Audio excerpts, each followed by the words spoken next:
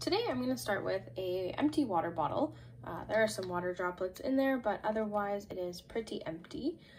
Nice clear water bottle, we can see right through it.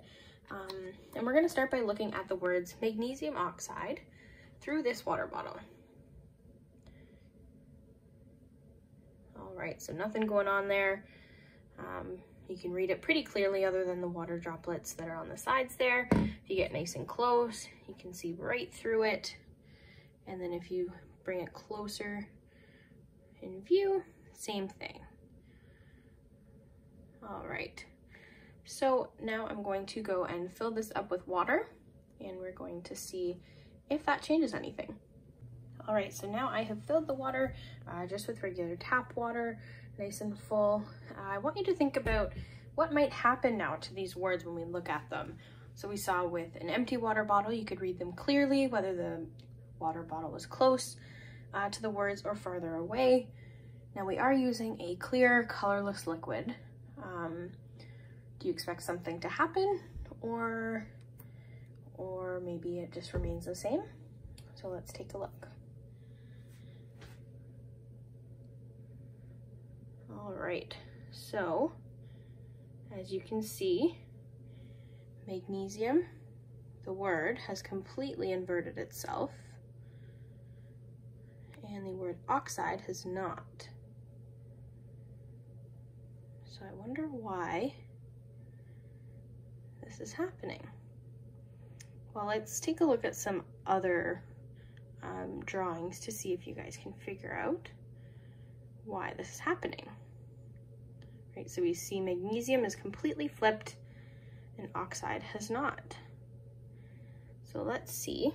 If we put the water bottle down here, I have a couple different illustrations to use as examples. So the first one I'm going to use are just these pink arrows I've drawn, and we are going to run them through the water bottle and see what happens.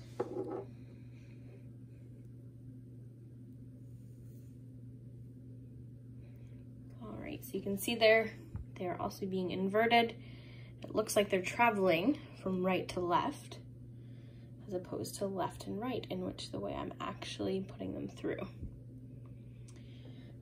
All right, now let's try another beautiful illustration of mine, a little car. Let's try that one as well. So here, car traveling in here. Kind of looks like it's making a U-turn. We're running into another vehicle because it is also being inverted. All right, so I'm not sure if you've thought about the magnesium oxide, but why oxide might be flipped, or oxide might not be flipped, and magnesium is flipped. So let's take a look again. Okay, an oxide.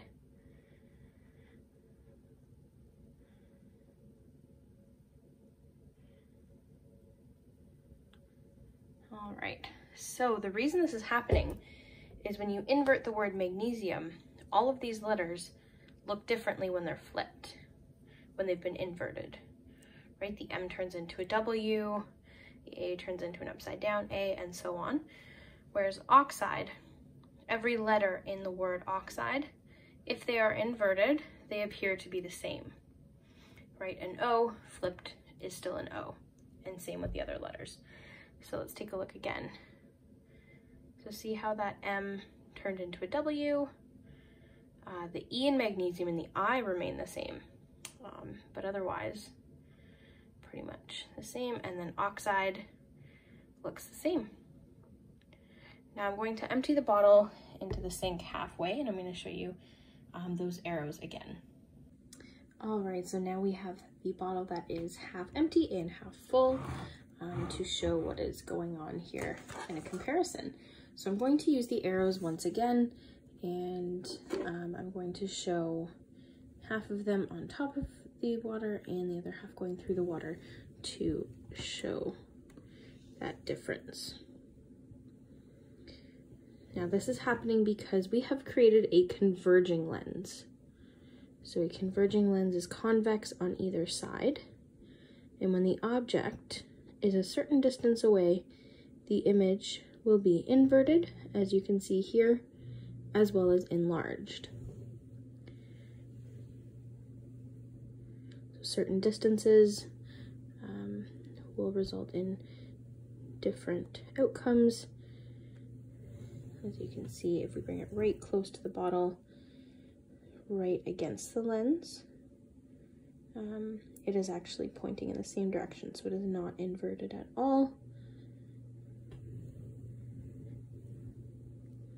So that is my discrepant event, the inversion of images, likely to be used as an introduction to the optics unit and creating ray diagrams for converging lenses in grade 10 physics.